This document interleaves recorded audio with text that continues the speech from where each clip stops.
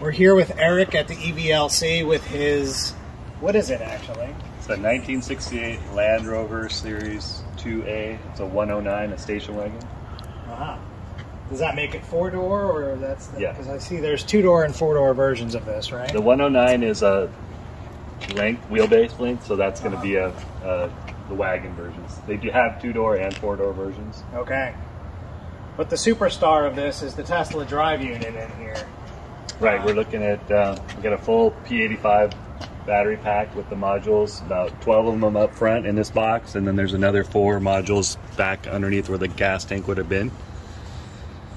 That's really nice. And then a Tesla large drive unit sitting where the transmission would have been originally. Turned transverse, so one shaft powers the rear axle, one shaft powers the front axle. Nice. And did you buy this as a running vehicle? What was the condition when you got it? It was not running when I bought it. The last tags on it said 1985. 85. Yeah, so everything inside, anything that was rubber in the car was just disintegrated. It was completely, all the window seals, all the axle shaft seals were all toast. Okay.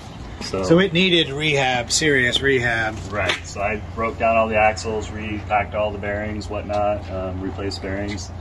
It originally had a V8 motor. Somebody had done a V8 conversion because they normally have a diesel 4-cylinder, but it had a Chevy V8, so it already had kind of been cut up a little bit. So that made it hurt a little bit less when I had to cut it here and there. But I tried to preserve it, as best you could.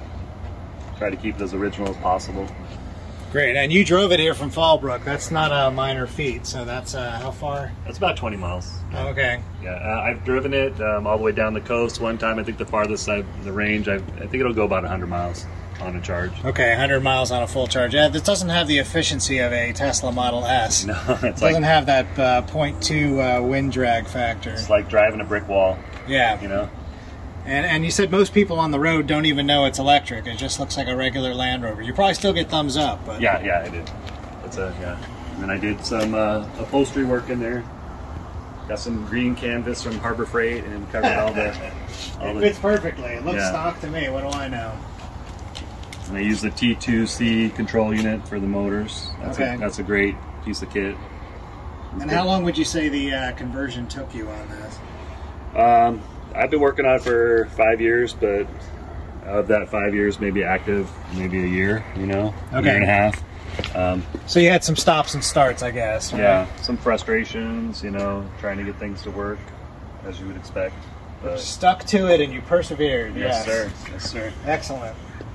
It is a very nice vehicle, and it has such natural patina. Yeah. It really is a great job. And you said you do have power steering in it, but you're having a little bit of trouble with that. Yeah, it's got a Saturn Vue electric type power steering unit in there. And when it works, it's great. Right now there's a little short in the system that needs to be corrected. But so you're getting your exercise at slow speeds here. Yeah. All right. So it continues to evolve. It requires dedication and perseverance, but it looks like you're getting there. Yeah. A lot of fun though, right? Absolutely. The process is fun. And learning. I'm sure you've learned a lot from this. Yes, sir. Learning is our middle name. Yeah. All right.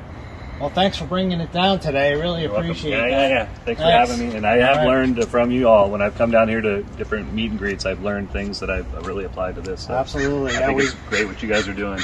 We all learn from each other, so we all make the same but different mistakes, and it's very helpful to have a community around this. Thanks. All right. Thanks for having me.